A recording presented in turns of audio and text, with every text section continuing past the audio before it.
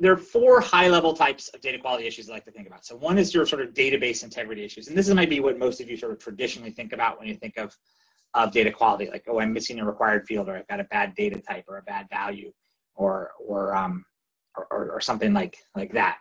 At the next kind of one is business logic issues. So things that aren't maybe documented or managed technically within the database system, but you have a policy, have a reason that all employees must have a employee end date or something, or no one is allowed to submit a expense report for more than $10,000 or whatever, sort of, or other kind of business or functional rules that you might have that may be represented inside a data system, but you're really defining and thinking about them from a business standpoint. The next is a sort of a mismatch between systems. So this is another thing that people identify kind of as issues. And notice I'm talking about issues here instead of rules. We'll kind of talk about looking at things from an issue perspective versus a rules perspective, and there's different things. But so the mismatch between systems, that's if you've got maybe a recruiting system, and then your actual enterprise application, and maybe you've got people in both systems that are not, that are unidentified duplicates, or you have data that's out of date between those two systems. We're going to go into a little more detail on each one of those, but that's another kind of an issue.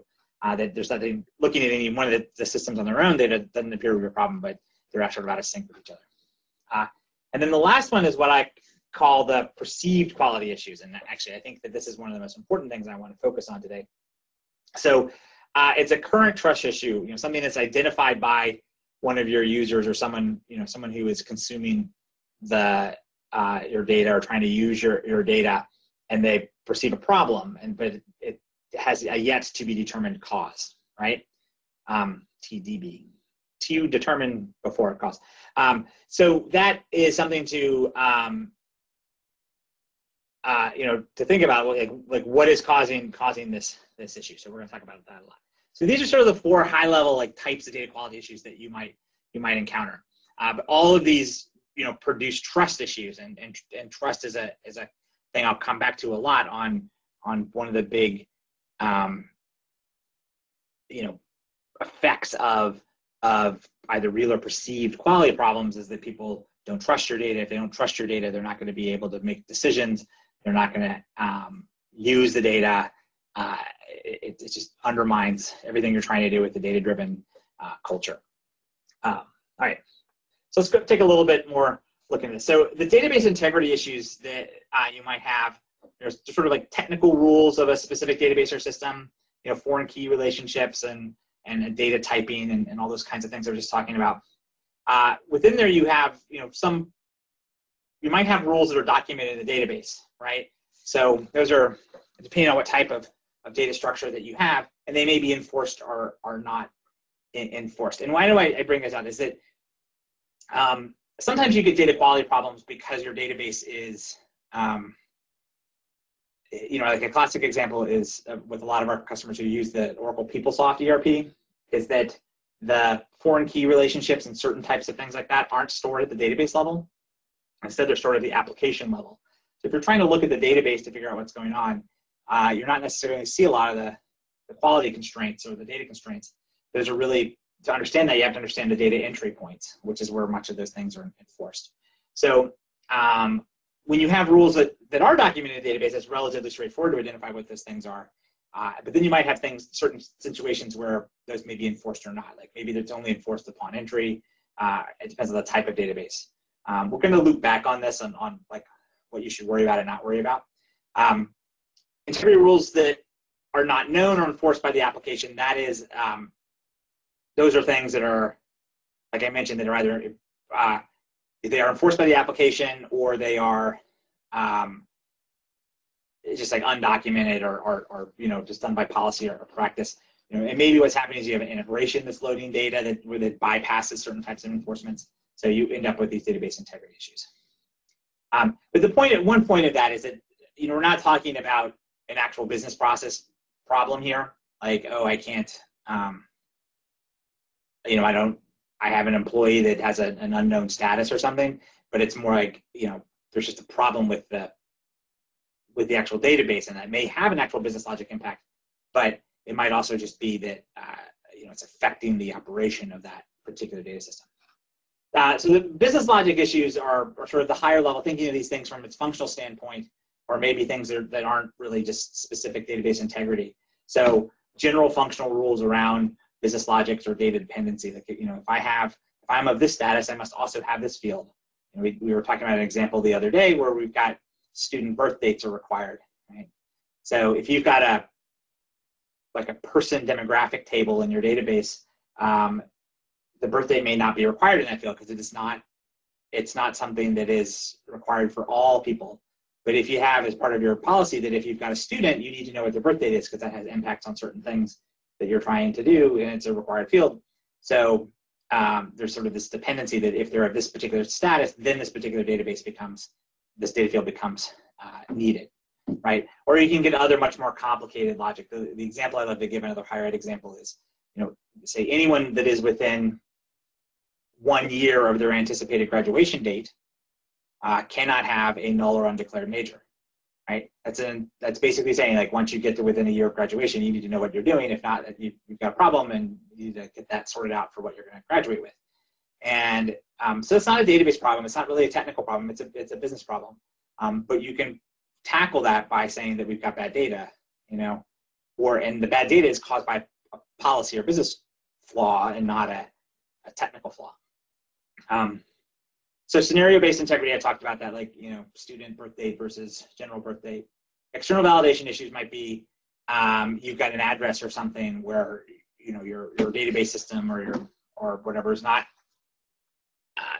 it doesn't have a problem with it, but if you were to validate it against an external address validation table or something, that it's not a true address, it's not a real address, or the code values that you have don't match code values that you need for some external system. Last kind of business logic is a harder one to find, which is that, you know, the information that you have is as far as you know within your organization and within the data system accurate, except it turns out that it's actually out of date with reality, right? And some of the ways to track that is just you've just got stale information, right? That the last time this was updated was 10 years ago, and you can't rely on that email address to be valid anymore, or the person to be still have the same last name or whatever. So that's another sort of issue of the up-to-dateness and reality matching nature of your data. The other type of issue that you have, as I mentioned, the mismatch between systems. So that might be the data is not up to date between systems. So either, you know, constituent or transaction info, it doesn't match between the two systems. Like, you know, two people that don't have the same contact information, if it's the same person, or you know, the financial transactions or whatever aren't synchronized, or you have reference data code that someone added a status or a type or something in one system and it's not in the other one, or mapped in a way to the other one. So it just makes those two systems out of sync. The unidentified duplicates are things I talked about, that maybe someone got imported into one system and not the other, and they're the same person and you don't realize it. Or just generally, data's not synchronized to the level and frequency that you want.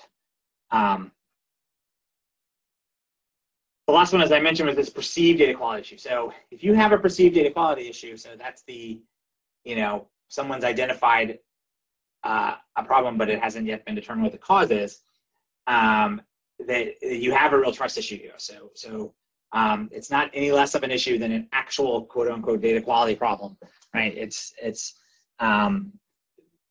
It causes the same effect and sometimes even worse. Like if you've got an underlying data quality problem with some sort of referential integrity issue that nobody knows about, that doesn't really have too much harm on your system, hopefully. But if you've got known issues that are being reported by people or being identified by people, that is a challenge. And the bigger problem actually is if you've got people who are encountering data quality, perceived data quality problems and suffering in silence with it. So you really want to celebrate when you learn of a data quality problem and create a point of entry, a simple and celebrated and no judging point of entry for people to report data quality problems, things that are stopping them from making decisions. And when those come in, then treat them as a customer service opportunity to resolve that issue. And so then you want to say, like, well, what's the true cause of this issue? And regardless of what the true cause is, it doesn't undermine the importance of it to that person and from a customer service standpoint for resolution. So one is, it could be this actual quality issue, or there's something is wrong, a database integrity issue or a business logic issue or a mismatch between systems. Or maybe it's an issue with the report or extract that they're looking at, that there's some logic problem with that. Or there's an issue with the glossary definition or logic that, the person actually, that, they're expecting the report to count things or calculate things in a certain way based on a certain logic or definition of something, and the report is doing it differently, and turns out that they're right, so that might need to have a change to that glossary definition. Now, the other flip side of that is that it is a user misunderstanding or a training issue, that actually there is nothing wrong with the system or the report, but there is something wrong with that person's understanding and training, right? And so first of all, when you encounter that, because you're thinking of this as a customer service and your goal here is to make sure that they know as much as they can, you can perceive it as actually a problem, as an issue with training, right, instead of an issue with them. And that may be helping them to understand definitional or glossary confusion, or clarifying the context of what they're looking at. Like, oh, this report, if you went to our business glossary discussion that we did last week, and you can see this in the recorded webinars, I talked a lot about the concept of context around glossary definitions. But in context is really important with quality too, because someone might be looking at this, and the time context is like, this report is run off of a data system that was updated a week ago instead of today, and that's why it's different. Or scope, meaning that they're looking at something sort of with a narrow kind of selection criteria view instead of a broader view, like maybe they're only looking at active people instead of all people or something like that. Or the agency and domain kind of context is that this particular report is for a particular branch and not for the whole group, or it's based on numbers for some regulatory report, not our internal numbers, right? Or maybe just a misunderstanding of how that report works, like what it's doing and what the purpose of that report is, which is sort of a documentation problem. So those are sort of, again, the four kind of issues that you've got: your database integrity, business logic, and mismatch between systems, or this sort of perceived issue that might turn out being maybe not a pure data quality thing, but an issue with the report, or an issue with the definition, or a training issue for the person. All of which, though, represent loss of trust and